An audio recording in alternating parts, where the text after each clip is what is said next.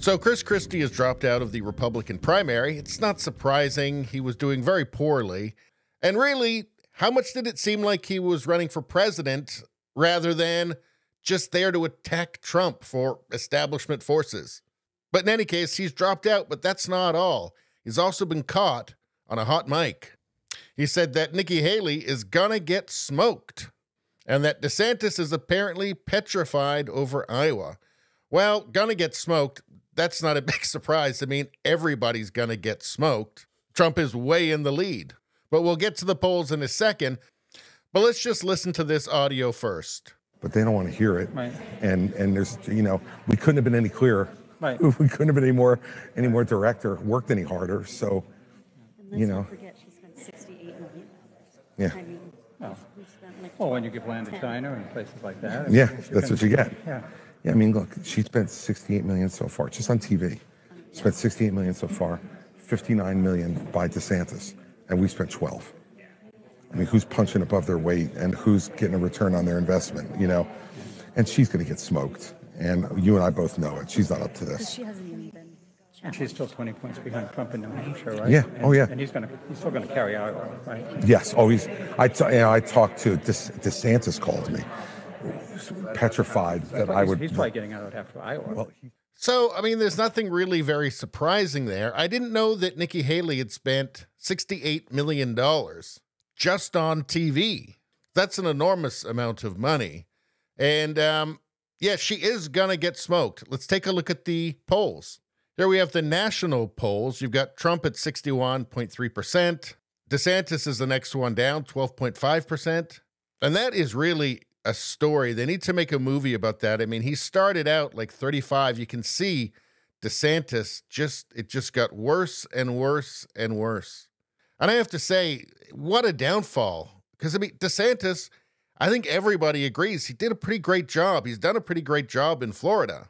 And he really stuck his neck out during COVID. And he had to take all the slings and arrows of the media and calling him a dictator. And they really went after him hard because they thought he was going to be new Trump. And I think that he thought he was going to be new Trump. But as you can say, just through bad campaigning, bad campaign management, yeah, he's gone down to 12%. And Trump was going to win the primary the whole time anyway. It doesn't matter. I'm just very surprised by how much his campaign imploded on itself. But in any case, Haley is lower. Nikki Haley is lower, 11.5%. And according to Christie, DeSantis spent $59 million as opposed to her $68 million. So he still got bigger bang for his buck than she did. And then you see Ramaswamy, who I really like. I mean, he's been on fire lately. Have you seen any of those clips? I really don't hear anything not to like about him. I know a lot of people don't trust him. He's so new. But he has absolutely been spitting fire, and I've been enjoying it personally. But all that said, I mean, look, Trump's so far ahead, it's insurmountable. Let's go to Iowa. That's on Monday. Trump at 51.8%. DeSantis is the next down at 17.2%. Haley's below him again, 16.8%.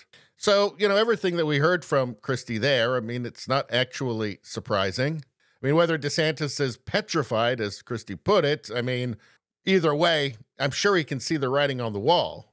And so what is this all about? The $68 million from Haley, the $58 million from DeSantis.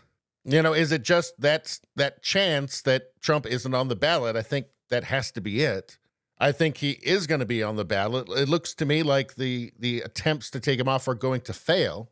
But I guess, you're telling me there's still a chance, right? But yeah, it sure looks like everybody's going to get smoked by Trump. So it makes you wonder, what is the point?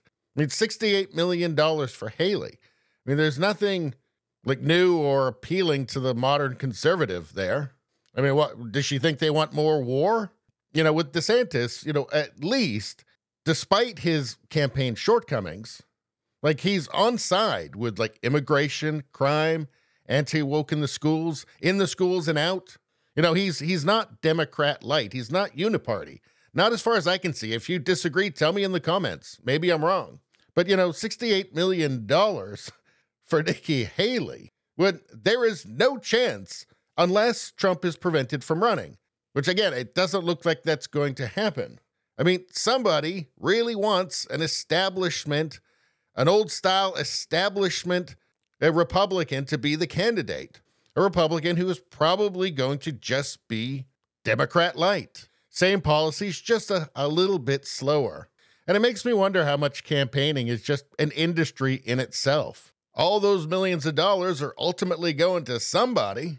And what for? I mean, if you just take away, maneuvering behind the scenes, the candidate raises their profile, and a lot of people then have them to thank for making a lot of money.